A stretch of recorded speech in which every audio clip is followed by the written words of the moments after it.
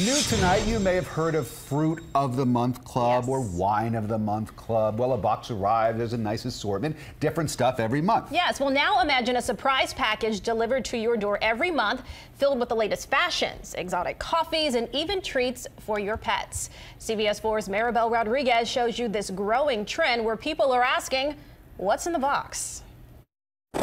It's really like having a personal shopper, but delivered to your door. It's like a present for myself. Yes, Christmas every month. They're called subscription boxes. Customers pay from $10 to hundreds of dollars for them each month, signing up for everything from beauty products to clothing or even underwear. Subscribers pick their category, but what comes in the box is always a surprise. It's super fun every month just getting this box. You have no idea what's going to be in. Theodora Blanchfield says she spends about $100 a month for a box from Stitch Fix, a fashion service. Professional stylists make selections based on subscribers' preferences. Some stuff I open it, I'm like, that's exactly my style.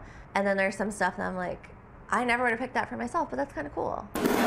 We definitely have the woman who doesn't like to shop. We also do have some of the fashionista who love shopping, and this is just another way for her to shop. Stitch Fix CEO Katrina Lake says customers are happy to let others do their shopping for them. Simply keep what you want, send back what you don't want. Bombfell is a men's fashion service. Oftentimes what we'll see is the wife or the girlfriend is actually signing up for the account. CEO Bernie Yo says no matter who picks their clothes, most men are happy to be surprised with fashion options. Basically, it's been picked for your fit, for your taste. Retail expert Tom Julian says customers love the surprise, but critics say letting other people make choices for you is not for everyone.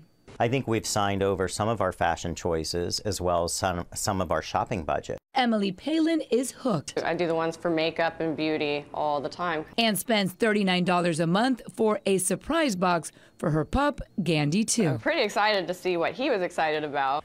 Oh, a nice surprise. And most of these services do not charge a fee to join and will let you suspend the service anytime. Maribel Rodriguez, CBS 4 News.